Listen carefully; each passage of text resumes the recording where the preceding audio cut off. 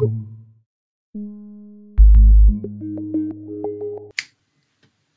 right, so what we do is we get a piece of paper. Any piece of paper will do. Here I'm just using your standard typing paper. I folded it in half, and then we're gonna write the date.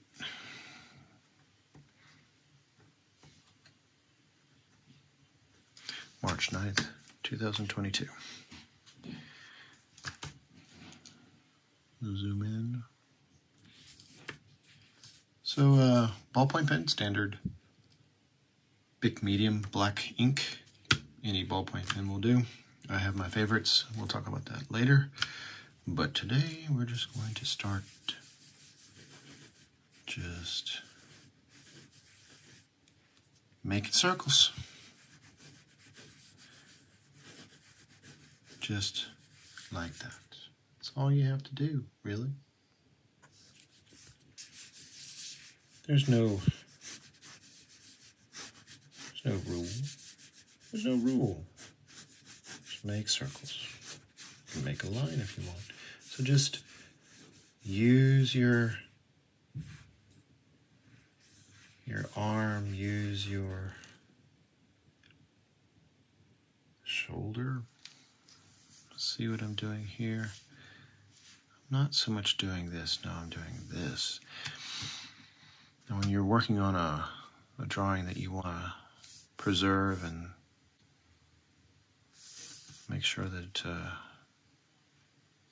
it hits the museums for 200 plus years, you're going to want to have some type of a piece of paper underneath your hand so that you don't get oil all over it. But today we're just messing about.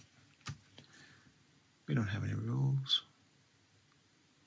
We're just messing about. Like, what is this we're doing exactly? Well, I'm just drawing with ballpoint pen. I don't have any agenda other than that. Making a video, yeah, that's something. All right, so if you'll notice, I had this shape, right? How did I get this shape? I just made a lot of circles. But now it kind of looks like something to me, doesn't it? You don't know. I'm just telling you. It looks like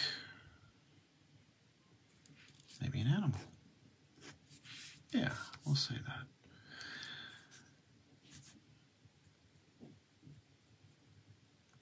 Now I'm just drawing lines quickly.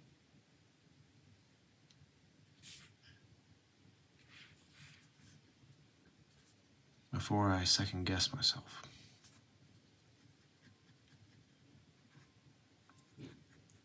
Notice that I'm doing it in the same direction. It doesn't have to be. I can change it. I can go in this direction. Who's going to stop me? It's loose. It's very loose. At this stage of any drawing, it can just be loose. I really like the loose look of some of the drawings that I do. I like sketches. I also like the tight drawings as well. I like it all. I don't necessarily like all of my drawings, that's for sure.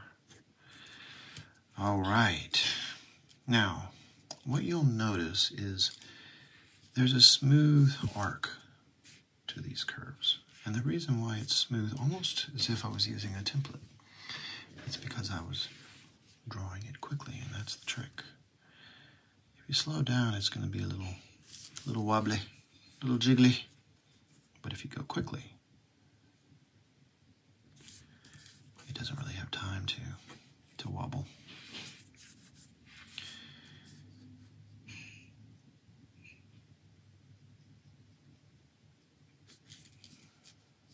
So this is a technique, just going very quickly, not thinking much about anything. You can, of course, start to consider the light source and things like that. Generally speaking, it's, this can change, of course, but generally speaking, it's dark underneath. some shape, and it's light above it. Light comes from here most often. The sun is up there. But sometimes it's not. Again, it doesn't have to be.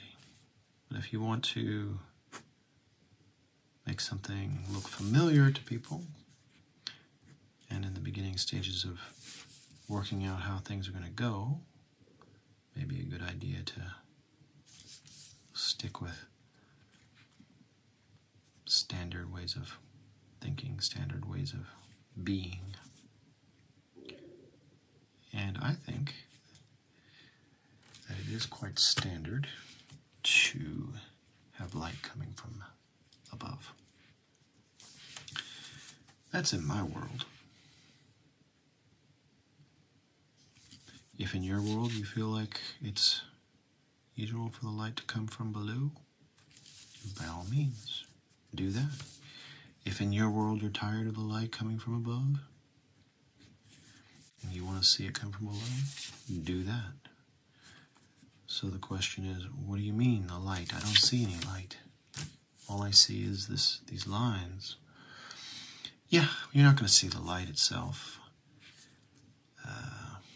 for a while. Eventually, yes. But at the beginning, you're just drawing lines and shadows. And the light is what isn't in shadow, right?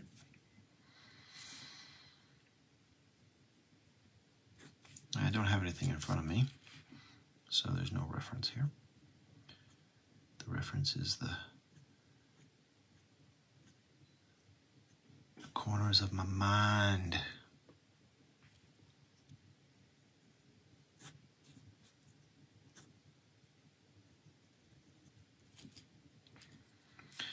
Okay. So I've gotten some very loose shapes going on here. Something that I said looked like an animal. I felt like these were perhaps the legs, and this was maybe an ear. Or it could even be the head. I changed it now. I feel like that was the head. And I put in some shadows, and I think that the head part here is going to make it darker right here. So I'm just about to the point where I feel like I can start to slow down a little bit and take my time and be a little more careful. So I'll show you how this goes here. So let's say that I want this area right in here to be kind of a gray color, right?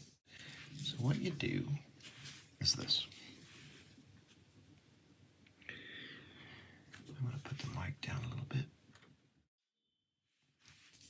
Okay.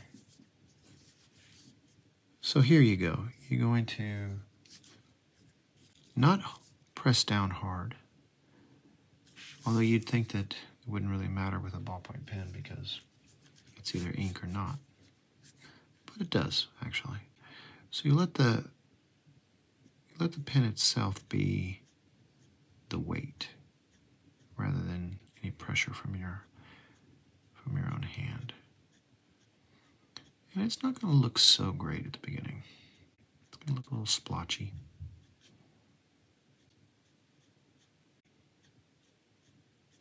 This is where patience is important. And it doesn't always work out either. And there is no racing.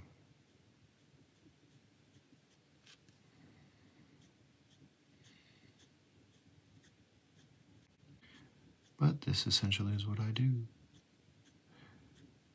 when I'm working on the higher end drawings. Quite often, I'll do some practice line work like I'm doing now, and the piece turns into something that I would find that would be worth framing. I guess anything's worth framing if you want to frame it, but in my mind, some things look better in a frame than others. So see, this doesn't look so great. Depends on really what you're after, but if I'm after just some very consistent tone of a grayish color, then I'm not quite there yet. I would normally have given up when I was first starting out on this. Say, no, this is just, it's too hard, it takes too long, not really worth it. But I think along the way I started appreciating my drawings a little more and wanting to work them up to a better level of quality, if you will. So I just kept at it, and over time I figured that it just takes patience, because it takes time. The first parts of any drawing with ballpoint pen can be quick. You're laying down a line. And as I told you earlier, you're going to want to move quick so you can get a curve that almost looks as if it was put down with a template of sorts, some French curve or ellipses or ruler, some type of a guide. But it's all hand done. And the way that you get that is by going very, very, very quickly. See? Sound effects helps as well. But then you gotta slow it down at some point. Now notice what I did here is I'm going in a different direction. This is cross-hatching. Just in one direction is hatching. And then you go in the opposite direction.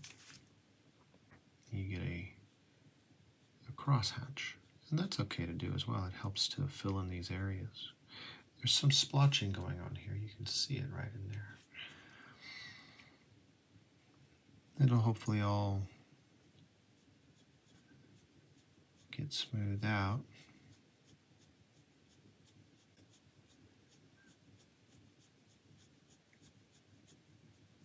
When this is all said and done.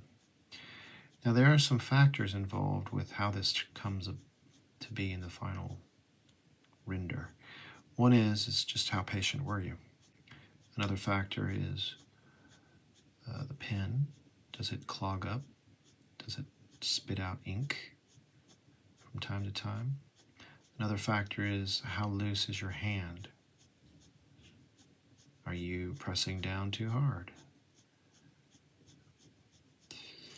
Another factor is if it's a thin paper like this, there may be something underneath it that gives it texture. Like I don't have any cardboard underneath here because this is just a quick and down and dirty picture. And I didn't set it up right. Usually I'll have some protection underneath. Always. If it's going to be something that I want to finish up in the frame. Something I consider more than just a quick render. I'll have something underneath it. Notice I went back into the previous direction here. So I'm not cross-hatching anymore, I'm just hatching. So yeah, these are factors. The one I ended up talking about was you get some texture underneath here, and that could affect how it turns out, how it looks. Now if you'll notice, it's starting to look a little gray, right? But it is very, very important to have patience. And not to push too hard. And just keep going. The ink will lay down onto the page if your pen is working properly. Sometimes your pen, the ink doesn't come out. Sometimes it dries up. Sometimes it comes out too quickly. As I said, it spits it out. So all these things can be somewhat remedied by having a piece of paper off to the side where you're just doing like this, moving the pen around, keeping that ink flowing. That's one trick, is that the ink will it stops, sometimes it just doesn't want to come out of the tube. You'll know the temperament of your pen as you start to use it. I get kind of nervous when I'm about to do some part that's like this. It's gray, and it's a big area. I'm not so nervous at the beginning, because if it starts spitting out ink on me and drying up, then I will readjust.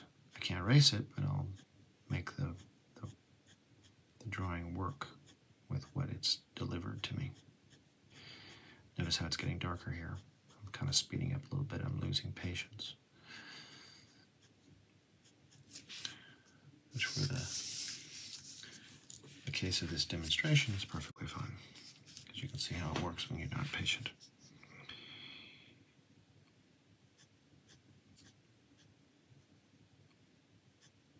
But as I'm getting closer to the finished area, being gray, I start to get a little nervous, because I'm thinking, wow, this is looking all right, looking good, finishing it up. And then this ink here just comes out in a big way, and it looks like a big splotch on my otherwise pristine area that I've been working an hour on, 2 hours on. And I'm like, but I readjust. I make it work somehow, or not. There's a lot of drawings that will never see the light of day, and I'll just call those drawings practice, much like this is. Much like this is. Right. One of the things I think is happening here is there is some texture coming through from the table underneath. And that's not allowing it to be as smooth as it could be otherwise. Could also be the paper itself. I haven't worked on this paper in a while, so I'm not really sure it's characteristic. Some paper is better than others. And the odd thing is that sometimes the paper, often the paper that is more like a newsprint style, it's a better surface to draw on, oddly. But that paper is certainly not archivable. It's not going to be around in 200 years. Just turn to dust. Unless it's kept in low humidity and low light. Who knows what future generations will be able to do with paper. They may be able to save it, spray a little paper remain, that's what they'll call it. Just spray some paper remain on this, and it'll stay around for another 1,000 years. And if it can stay around another 1,000 years, it's forever, because somebody will figure out how to keep it. Yeah. Almost looks like pencil, huh? Pretty amazing that ballpoint pen can actually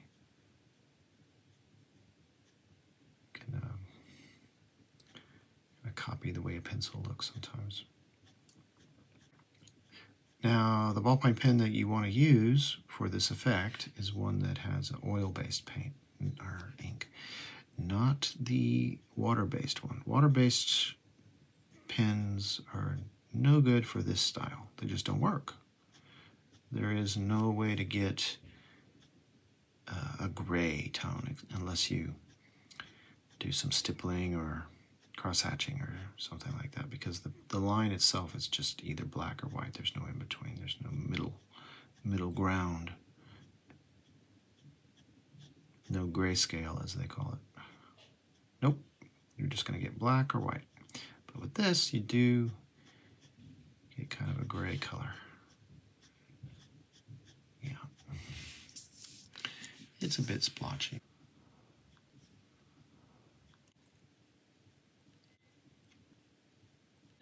You see there are little areas of white where the paper is still showing through, and I'm just going to go over those areas And if you go over it randomly enough, but spread out and dispersed somewhat evenly, then you'll get the effect you're looking for. It'll be kind of rough, but as long as it's even, then it won't look splotchy. So there's a splotch, if you'll notice, right there. And the way that I'm going to deal with it is work around it rather than on it. If I keep going on it itself, it'll just darken it. So I want to work around it. And then that area will fall to the back, and then the other areas will be pushed up.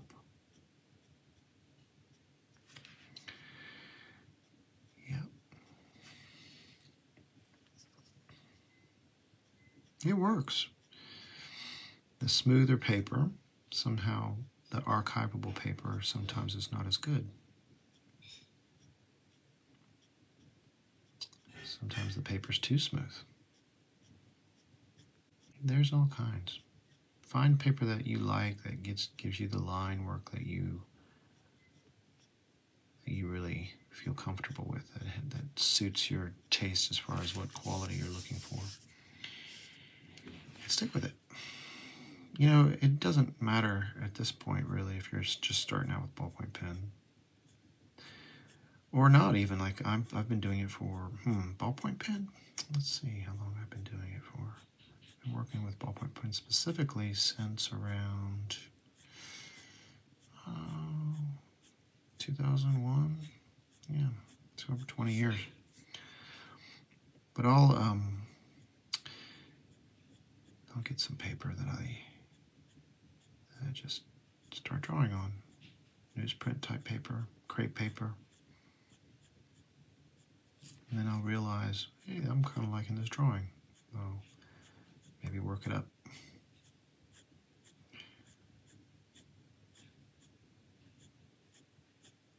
However, the ones that I've framed up to this point, the ones that I felt like were worthy of putting in a gallery, worthy of selling,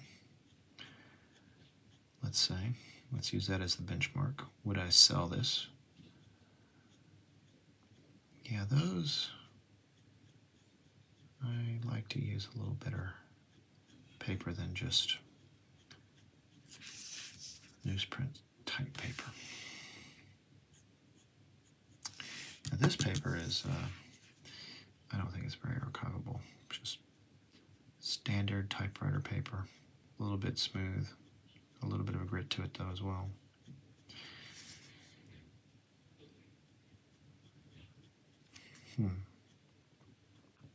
All right, so, you know, I could keep going on for another 20 minutes or so, but I think that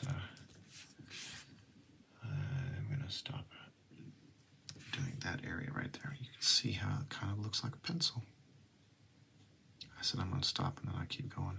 Hey, what's that all about? So this other area, like just below here, there is some implied texture based on the lines, you see. So it looks like there is some texture there, just based on the white and the black, and the white and the black, and the white and the black, showing through like that. I'm pushing a little harder here because I can see that this will be a little darker. So that's okay to go a little harder. Why did I decide to do that? Why did I decide to make this darker? Because earlier, let me zoom in again. When I did this at the outset, I made this dark without thinking, without giving it much thought. I was going on about the shadows and the light direction and all that. But it came to be that this was an area that I felt like should be dark at that point, at that stage. So it's really nice to get these decisions out when you're not really thinking about deciding anything. You're just your hand is flowing quickly, and therefore you are not really burdened with any kind of choice. At the beginning, everything is okay. There's no mistakes, right? It's like as you start to finish this piece up, then you feel kind of like it's a little more precious. And then it just gets more and more precious. Time adds to that feeling. How it comes together in certain areas. Like, for example, right in here, I kind of like it. This little part right there. I thought that was pretty nice. And then there's lines here that I don't want to necessarily fill in because it gives a texture, an implied texture. So when you start to feel an area is something that you're attached to, then it feels like, oh, this is something I can't hurt, I can't destroy this, I can't ruin this, no. And sometimes you don't go forward with anything because you're paralyzed with fear of messing it up. Which is a strange thing. Just 20 minutes ago, I didn't have this. It wasn't here. Now it is. All right. You see how this is starting to come together a little nicer.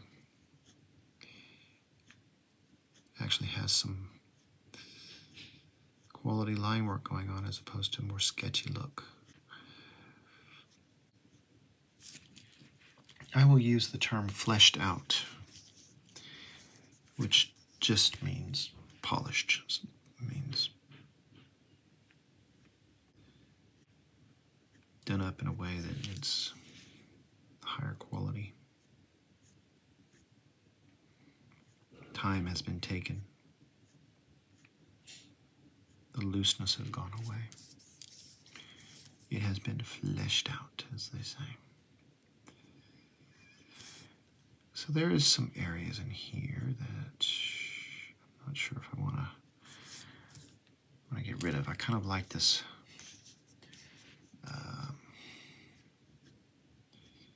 sketchy look juxtaposed with the a little bit more polished look, the fleshed out areas right in there.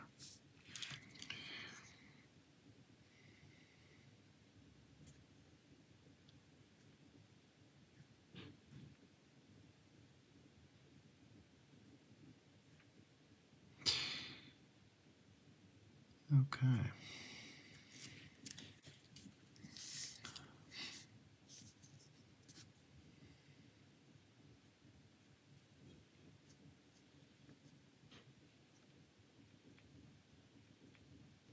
Right. So let me zoom out a little bit and we'll talk about where I see this going. Now I have this area fleshed out, and this is dark. Really, probably as dark as it's going to get. I don't think I can go any darker here. Yeah, this is let's call this 1. And this will be maybe, I don't know, a 1. This definitely will be a 1. A little bit lighter in here, perhaps. So, yeah, I think this is good for now. This is where we're going to leave it. I'll come back and work on it later. Until then, stay groovy.